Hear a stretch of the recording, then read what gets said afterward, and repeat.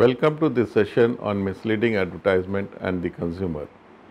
In this session, we will discuss what is advertising and its needs, what constitutes misleading advertisements, how do such advertisements harm the consumer's interest, and what is the legal framework available to protect the consumers from misleading advertisements. Let us understand what is advertising. Advertising is any paid form of non-personal presentation and promotion of ideas, goods or services by an identified sponsorer. This is the definition given by the American Marketing Association, which has been accepted globally as the definition of what is an advertising. Advertising includes any notice, circular, label, wrapper or any other document or visible representation or announcement made by means of any light, sound, smoke or gas or by means of electronic transmission, by audio or visual transmission. Let us understand the importance of advertising. Advertising helps consumers to decide what to buy and when to buy. It also informs them about the new innovative products that are launched in the market, informs about new uses of existing products, informs about differences between products, suggests better solution to the problems and also saves times of consumers and makes shopping much more easier. Let us also look at what are the benefits of advertising. Manufacturers, marketers use advertising to inform the consumers about the products and services that they have launched, create new demand for the product, create and maintain a brand identity or brand image by launching the project, increase sales and maximize profits, play with psychology of the consumers and also motivate and enhance consumer confidence. We have talked about what is advertising and its importance. Now let us see what's wrong with misleading advertisement. Advertising that lies and misleads people is known as misleading advertisement. Advertising which manipulates consumers to buy things they don't need by playing on emotions is also known as misleading advertisement. Misleading advertisements essentially add cost to the product or the services that are being provided. Clever or misleading advertisement extends the demand for an inferior product because nothing is clear about the product and a lot of things are hidden. Advertising distorts free and fair market practices and some people also think that it makes them unhappy.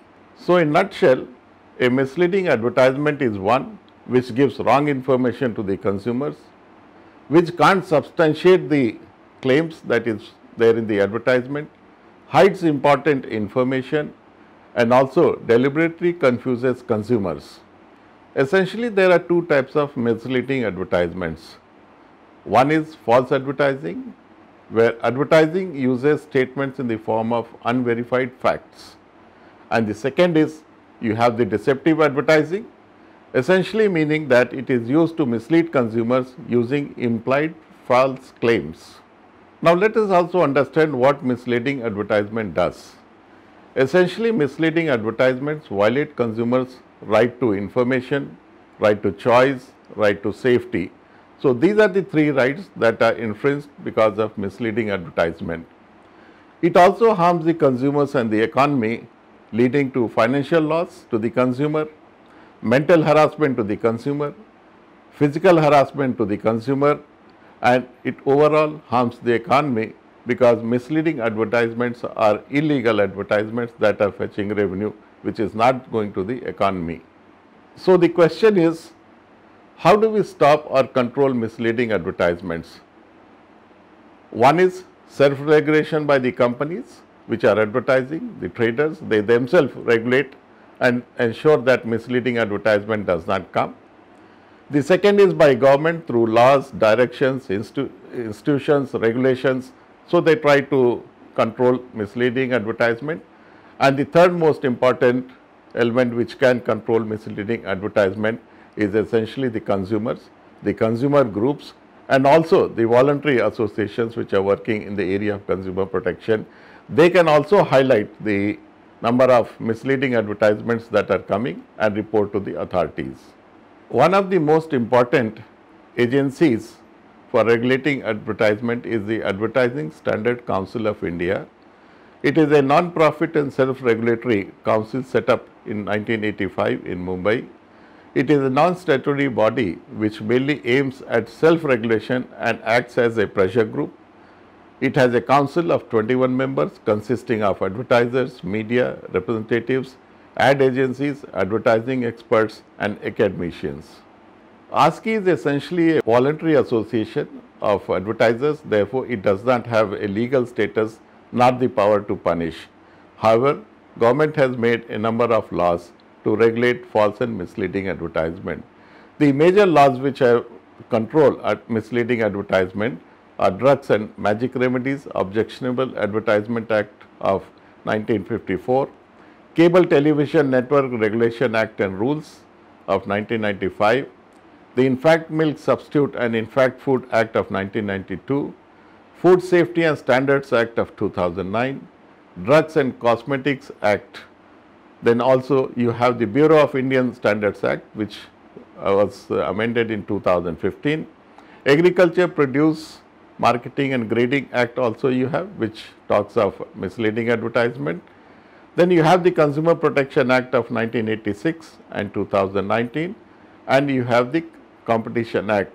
Now all these acts also talk about controlling misleading advertisement. So it depends upon the area in which it is, so that the consumer can file a complaint with the appropriate authorities.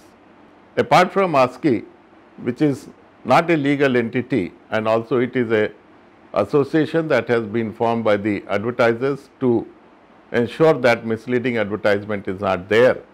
There are other agencies which the governments have made to check misleading advertisements. The most important ones are the IRDA Insurance Advertisement and Disclosure Regulation of 2000, the Telecom Commercial and Customer Preference Regulation of 2010, Direction on Preventing Misleading Tariff Advertisement 2012, Securities and Exchange Board of India, Reserve Bank of India and the Medical Council of India. These are some of the very important institutions which have been set up by the government to ensure that misleading advertisements do not occur. Now the question is, in spite of asking being there, in spite of you having many legislations to control misleading advertisement, the question is why misleading advertisements continue.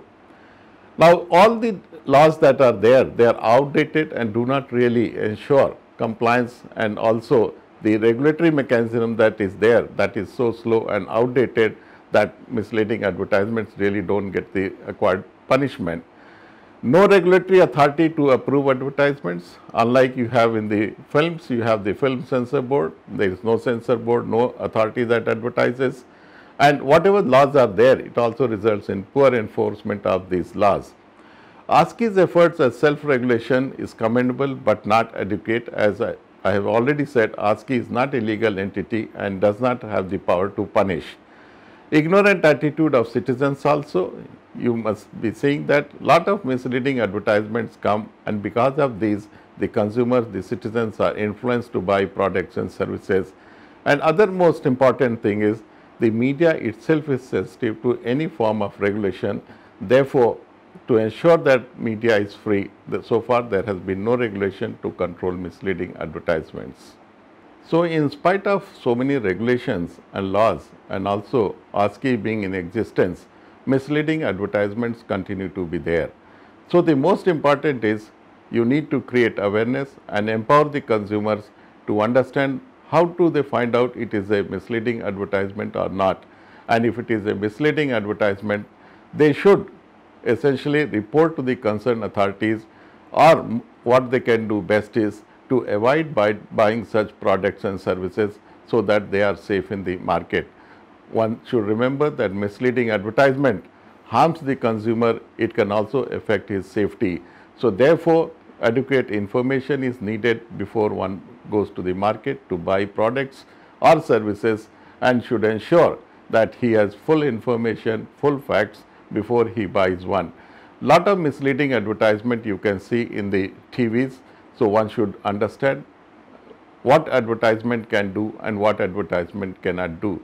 The harm is much more than the gains there. Thank you.